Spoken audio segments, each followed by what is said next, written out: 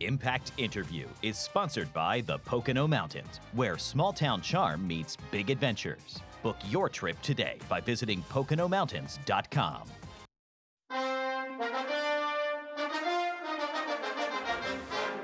Welcome back. Time for our Impact Interview. This year's first guest is the same as last year's first guest, Dr. Pat Kraft, the perfect leadoff man because there's always a ton of issues to discuss from the off season, and he happens to be the boss for the athletic department in Happy Valley. Pat, thanks so much for joining us again this year.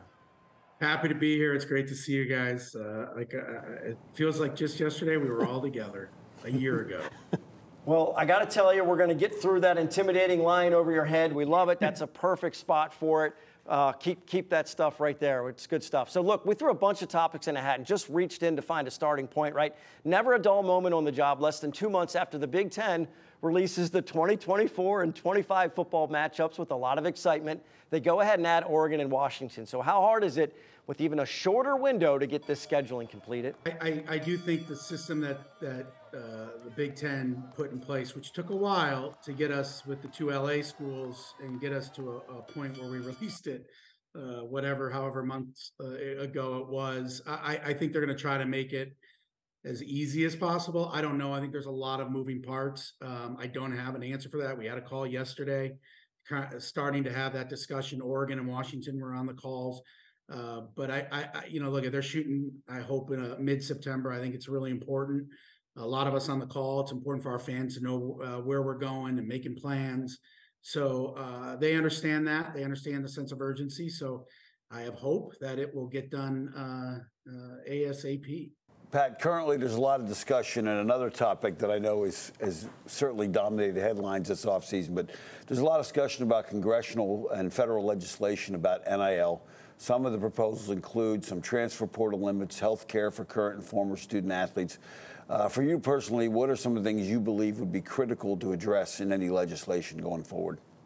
Well, Jay, I think it's a really good question, and it's a little bit all of the above. I think we have to do a deep dive into where we are right now. I'm a big proponent, I think, of NIL. I think it's great, but I do think people are taking advantage of it. I think it's gotten into the world of recruiting inducements, and it's gotten a little out of hand.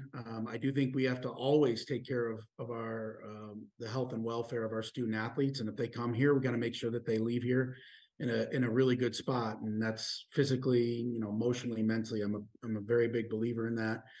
So I think healthcare is really important. But we do a lot in that space as it is, as you know. So we, as in college athletics, whether it's covering insurance and injuries and so on and so forth, I think the transfer portal, I do think, has to be looked at. I'm not opposed to transfers, but I just don't know if you're transferring 3 or 4 times.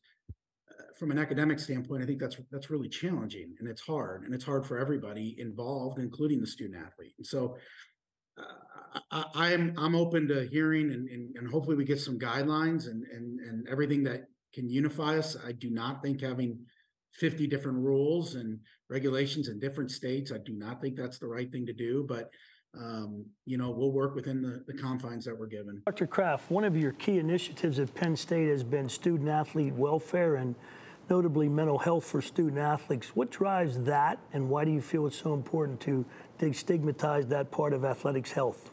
Yes, Scrap, I appreciate that question. I just have seen it, really quick when I became an athletic director. One of the things that I don't know how many years ago it was, but it really, the more things that came across my desk, it was evident that mental health was a really, really big issue. And I know it's always been prevalent, and I think it's always been important, but the stress that is put on the student athlete, and I think our jobs as educators and leaders is to make sure that we provide them a transformative experience here, and that has to do with their mental. I mean, and since I don't know, I've been an AD for 8-10 years now. I think it's since COVID and all the stresses with NIL and social media, mental health is, I think, the most important piece, not just in sports but in college.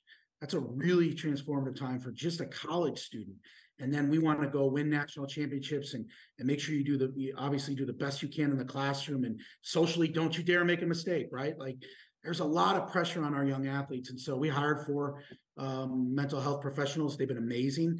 We continue to talk about it from a destigmatization. Hey, listen, raise your hand. I try to talk to them like, I think it's important that everybody talks about it because we shouldn't run and hide.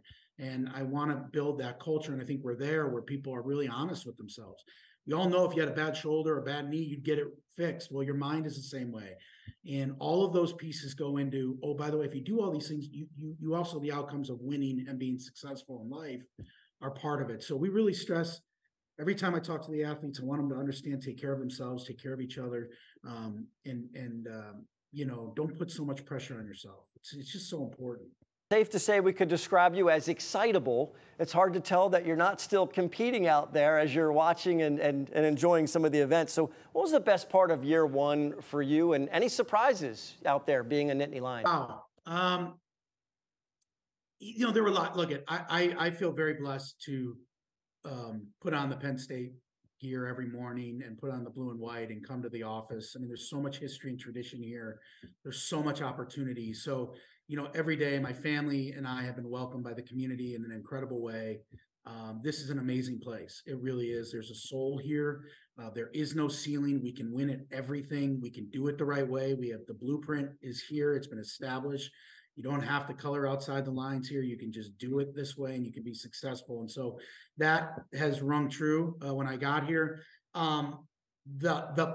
I knew Penn State was big and I knew it was powerful. It's why it was my dream job, but it is bigger and more powerful than I ever imagined. I mean, I remember getting off the bus at Purdue and the fans that were there, I was like, holy cow, like this is real. And then Jeff at the Final Four for lacrosse in Philly and the bus and the people. And it's just the passion and the excitement for everything Penn State, not just us, but the institution. Make sure you're hanging with us. We're going to step aside for the TV show to take a break. We will continue our interview. So if you want to see the entire conversation with Dr. Pat Kraft, make sure you go to NittanyGameWeek.com for the entire interview along with other web exclusive content.